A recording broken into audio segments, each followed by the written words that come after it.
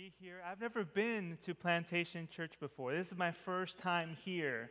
But the church where I'm at is a lot of green and wooden colors as well. It's like Adventism has this thing about it that if we're going to build a temple, we're going to build it the same, no matter where we're at. And so it's really been great to be here. Honestly, I didn't think I was going to get here. There was like a 53-minute slowdown on the turnpike, and I was falling asleep. It was like bumper to bumper the entire time. I felt like my automatic transmission car was going to stall out. And when I finally got here, I felt like this rush of energy because you're so welcoming, you're so good, and you feel the love of Jesus. When you're in person here, you get to hug people, you get to say hello, you get to meet new faces. It's awesome. So you who are at home, you're welcome to stay home, but it's different here. It's nice here. And so I want to talk to you for a couple of minutes. They told me I have 55 minutes tops. Is a hope for healing. I'm kidding. I speak for a very, very short amount of time. If you're passionate about young people, don't make it long. Just speak briefly and to the point. So let me share a couple of things with you. This isn't something repeated. I have Josie here. She'll keep me accountable. This is just for you. Hope for healing. I want to begin by saying that there is one place that I really dislike going to. And maybe you've heard of that question. Maybe Pastor Jennifer posted it at some point. That there's a place that you go to where maybe you receive some help, maybe you receive some advice, maybe it's mom's house, but you really don't like going there. You go and you receive these things because you have to go, but you don't really like going there. And so this story is actually from last night. I came to this realization last night, so bear with me. There's one place I dislike to go to, and that is the hospital. I think everybody kind of dislikes going to the hospital, but I felt it really close last night. See, depending on your experience throughout life, you will most likely end up in a place where you're comfortable. And you're comfortable in that place because you are needed. You get to give help. You get to give advice. And given my profession, I like it because wherever I go, I'm either asked to pray or to bless someone's child or to do a baptism or whatever it may be. I'm asked to do something. I am needed. And I love that. So I'm comfortable in that.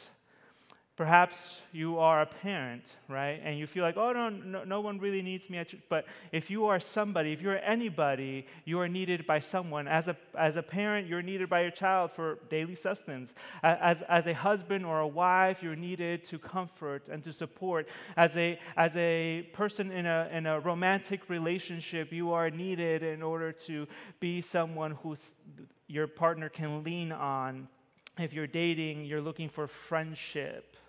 And so I believe that no matter where we are, we're constantly, or maybe subconsciously, looking for somewhere where we are needed and environments where we are needed. So I dislike going to the hospital because last night I came to this realization, as I told you, and I'm going to read this part because it's still very fresh, very new, and I don't want to miss anything. I dislike going to the hospital because last night I had a realization. As she was crying, going through the last of 3 major migraines in her life, the kind that paralyze you, listen, that overwhelm you with pain to the point that you vomit and your body begins to shake and move, and the kind of pain in which your tears are not the product of the pain itself, but the result of loneliness in the pain that no one else in the room is going through. No one else in the room feels. The tears end up being the only comforting touch you receive coming from a place that truly knows what that pain is because it's coming from you. As I held my wife in her tears, I had no words of hope. No words for healing. I couldn't find them. So I drove us to the ER. And here comes the realization. I have nothing to offer once we step into the ER. Last night, 10 p.m., nothing to offer. when we stepped into the ER. The only thing I could do was fill out paperwork that I had to Google for, right? I don't know what my doctor's phone number is. I don't even know how to spell her name.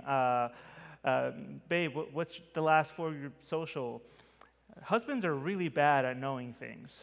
Like, I just noticed that, like, I didn't even know my wife's phone number. Like, I had to look her up on my contacts to get her phone number. And all these things, I think the only thing I knew was, like, her email address and things like that. But I didn't know a few things. We got to work on that, man. We are really poor at that. At least I am. I'll admit it.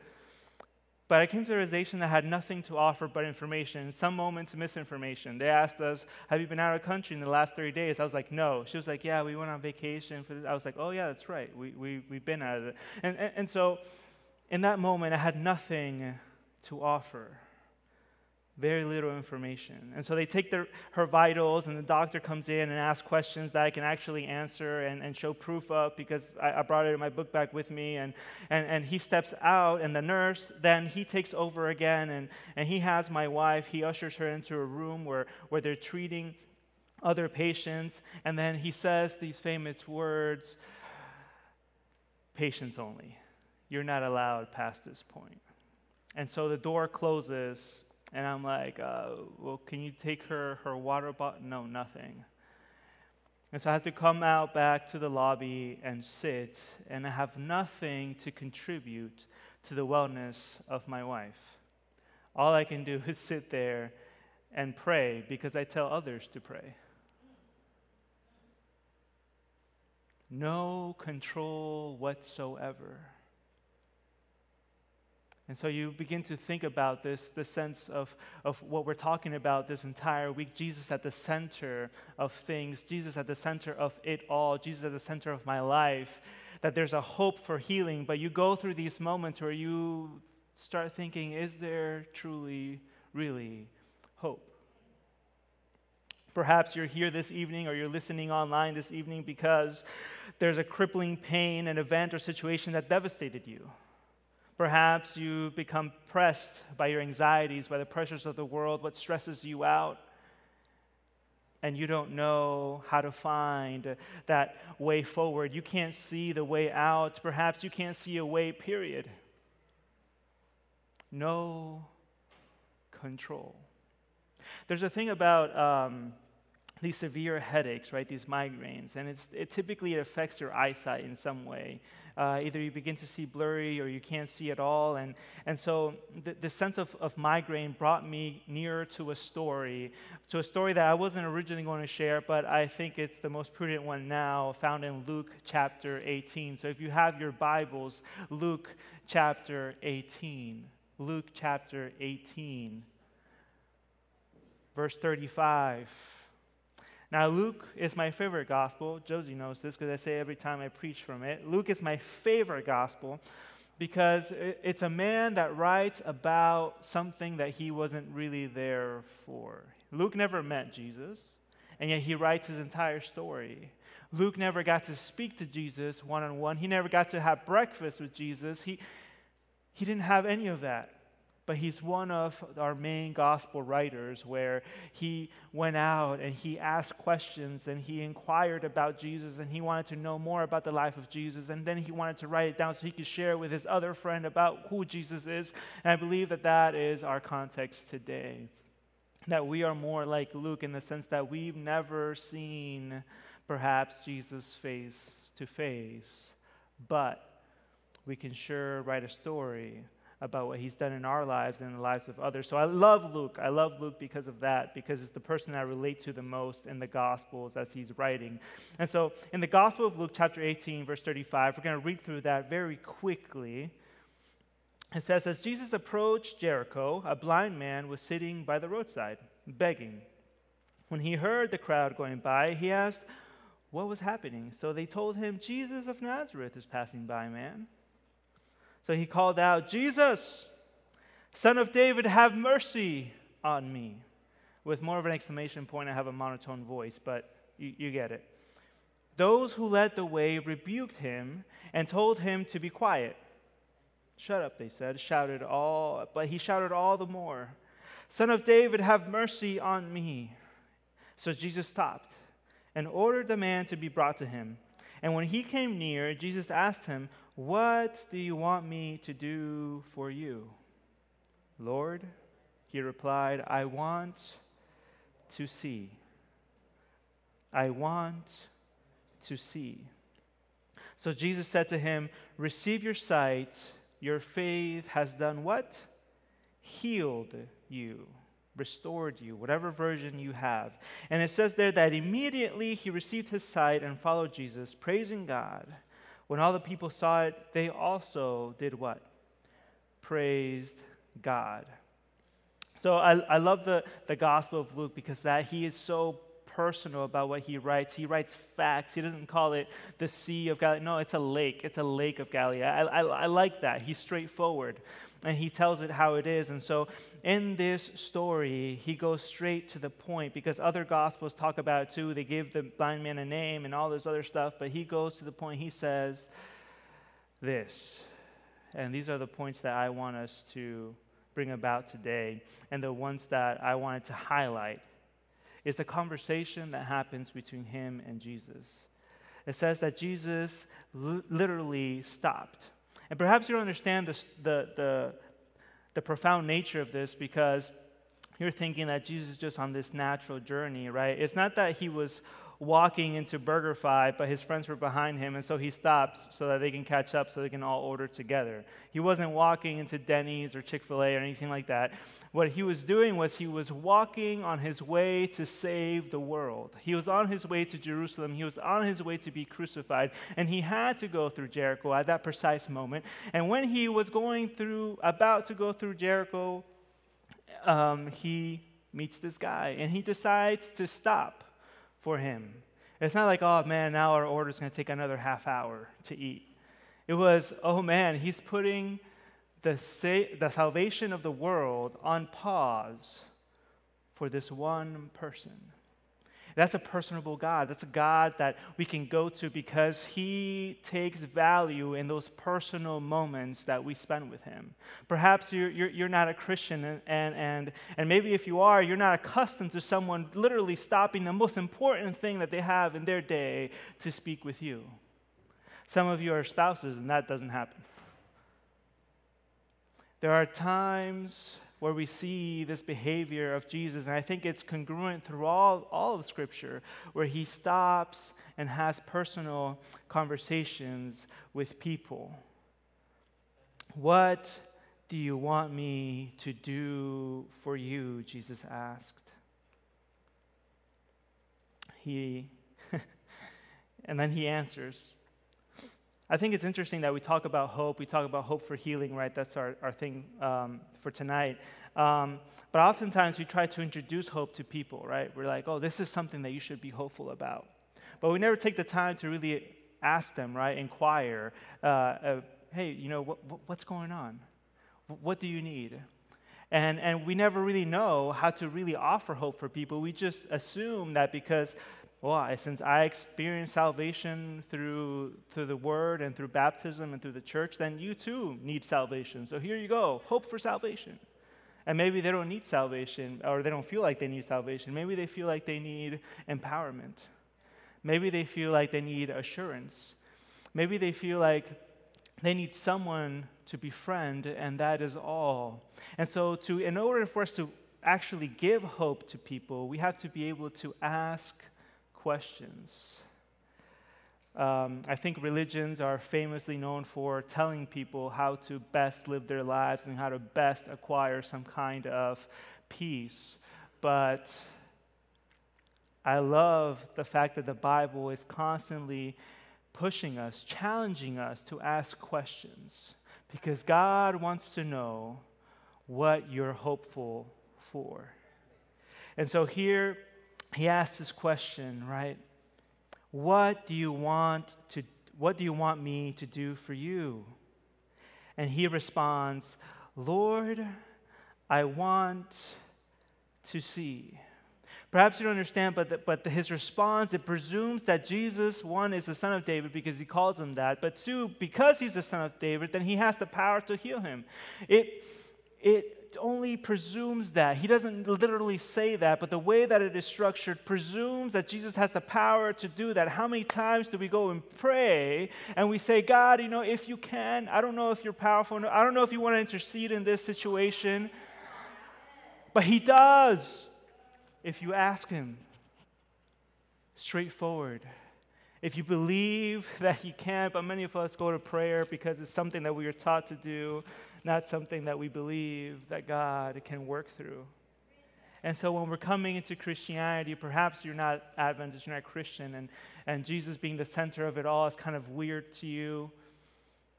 That's okay. We're all learning together because those of us who have been in Christianity for the last 30 years are still trying to wrestle and understand what it means to have Jesus in the center of our hearts. So we can go through that journey together. Don't worry. You don't need to know all the answers. In fact, the more questions you have, the better. He presumes that Jesus has the power to heal his sight. What's crazy, though, is that in Jesus asking him this, he is making him do something that is out of the ordinary for many of us. And it is to proclaim his need and his faith in front of the entire crowd that was gathered. He requires him to state his faith publicly. That's kind of difficult. It's very difficult. I was hoping that in being close to my wife and hearing her pain and trying to soothe her in any way I could and giving her the medication that we had, that it would soothe her pain, that she would fall asleep and wake up better the next morning. That's what I was hoping for. But entering the ER meant that the person that I feel I am, the person that is typically the one being called into hospital rooms to pray over people, is now walking into one saying, I have nothing left to give. You have to take care of this for me. And so here we see that it requires him to state his faith publicly. It requires me to enter into the ER for everybody who is there to know that I can't solve this problem. We, though we tried, cannot solve what's going on. She needs expertise that's above me, above what I can offer. So Jesus provides both physical healing and salvation. I want to read to you a quote by an author that I'm reading. His name is A.W. Tozer. He's a pretty popular Christian author. He's no longer with us, but he wrote this in his book, The Pursuit of God, and it touched me, especially for tonight. He says, faith is not in itself a meritorious act. There's no merit in it. The merit is in the one toward whom it is directed. Faith is redirecting of sight, a getting out of focus of our own vision and getting God into focus. See, sin has twisted our vision inward and made it self-regarding. But unbelief has put self where God should be. And it is perilously close to the sin of Lucifer, who said, I will set my throne above the throne of God. And he ends with this: faith looks out instead of in, and the whole life falls into line. See, I think that many times we are like what I just experienced last night. We look inward. How can I solve this? How can I do this? How can I try all these practical remedies to heal myself? How can I work out harder to lower my cholesterol? How can I? Yes, there are things that you can do. There are things that you can do. But at the end of the day, man, there's no one better to take care of us. There's no one better to have hope in than our Creator, Jesus. Faith looks out instead of in, and the whole life falls in line to that. Walking into the ER again was equivalent to me to stepping into a public forum where I agreed that got nothing left. There's nothing that I can do. I'm not able to deal with the problem. I need help. I need assistance. I need guidance. My hope cannot come from within. It has to come from an external source. So as they closed the doors and I could not see what was happening to my wife, all I could do is trust that what was happening behind those doors would work. That's it. I had nothing left to do. And this is where the next story is so impactful, and I'm almost done. In the next chapter, and we're not going to read it, but in the next chapter, do we give homework out here? I don't know. But in the next chapter chapter 19, it talks about this famous little man. His name is Zacchaeus. And he had the same issue that this blind man has. He couldn't see Jesus, right? And for him, it was because he was short, and there was an entire crowd there. But he couldn't see Jesus. And in that story of Zacchaeus, what we learn is that this, chapter 19, ending with the blind man, and then entering into the story of Zacchaeus, what we see is the following. It reveals to us a fundamental truth. Are you ready? That in our hope for healing, not being able to see Jesus is far more serious than not being able to see at all. So what that means for us, as we're talking about hope for healing, what it means for us is that, yes, we want to experience healing. Yes, we want to experience restoration. Yes, we want to get to a place where we are healthy, both emotionally, physically, and also spiritually. But what's most important, it seems, here from the gospel is not that the man received his sight, it's that the man was able to see Jesus. That Zacchaeus, though he had sight, though he had everything, he was a wealthy man, could not see Jesus. So, bottom line that I want to share with you is that Jesus is the Messiah who brings recovery of sight to the blind and sets free oppressed. But their hearts must be prepared to see who Jesus is in order to be healed by his power. While I was sitting there in the lobby, waiting, hopefully, for my wife to get a room so that I could go in with her, I remember thinking about this, hope for healing, and I was like, man, I've never been so close in empathy to needing so much hope. See, sometimes the need of hope can be masked with knowledge. Oh, I know things. I know biblical truths. And those things mask my need of hope for a Savior, my need of hope for someone to bring healing in my life and in the life of my wife. It's in those dark moments that I believe that God is most at work. And sometimes we see doors shut where we can't see what's beyond that, and we begin to freak out. Like, man, I'm so anxious, I'm so stressed, I'm so depressed, and all those are valuable. I'm not diminishing your pain. Because we can't see beyond that. We have to rely on some external source to keep walking, to keep moving, to keep advancing. And for me, when I couldn't see that, my biggest hope for healing was to let go. My biggest hope for healing was to know that there was someone who was better than me to take care of the situation. So perhaps, I don't know, if you're at home, sitting on your couch, on your bed, or just, eating, you have it on your computer, I don't know. Maybe you're driving. I hope you're not driving. And you feel stuck. You feel blind to the activities of God around you. You feel alone. You feel like perhaps God doesn't love you or isn't working in your favor, or because he hasn't healed you, he hasn't turned up for you. I encourage you, unless you're driving, to close your eyes. Close your eyes right now. Let's close our eyes right now. And understand this, that faith works in places where we don't see. That taking the first step is exactly that, taking one step at a time. That the Bible calls the Word of God a lamp unto our feet, because we're not supposed to know the entire way. We're just supposed to know where our footing should be. It's not a flashlight. And so, whatever it is that you're holding on to, whatever problem it is that you're going through, right now, take the time to live that in your mind. Just remember it for a moment and give it to Jesus. What that may look like, it may look like clenching your fist and just releasing that grip. What it may look like is standing up from wherever you are and just opening your arms and say, take it.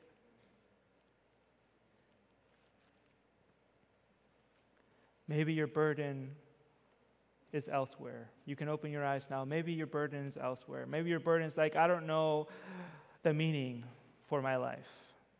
I don't know what to do. I don't know where to go. I invite you to say that Jesus might be the first person to talk to about that. Jesus is the first person to ask this man the question, what do you want? Before it was just a man saying, who is coming?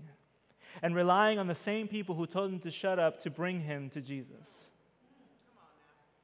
So here, I invite you, whatever you may have in your heart, I believe that Jesus is the answer to that. At least part of the beginning of the solution to that. And you can be ushered into a family full of people that will love, not perfect, but will love and support you. Let us pray. Heavenly Father, God, healing doesn't happen as we want it to. Healing doesn't occur sometimes when we pray to you. And that can be frustrating. Why did I have to go to the ER to experience healing? Why couldn't my faith and my prayer walk with you be enough? God, we encounter such questions, Lord, and we bring them before you because I don't have the answer. I don't have the answer to the illnesses that we live in this world with. I don't have the compassion that you have. And so, God, as we're going through this healing process, maybe we're going through some kind of serious illness where we require chemotherapy, or maybe we're going through a surgery, or maybe you're going through the healing process of a broken relationship, of a broken religion. God, we know that you are the beginning and the end of the things that we seek. And so we place them in your hands tonight. It is our prayer. In Jesus' name, amen.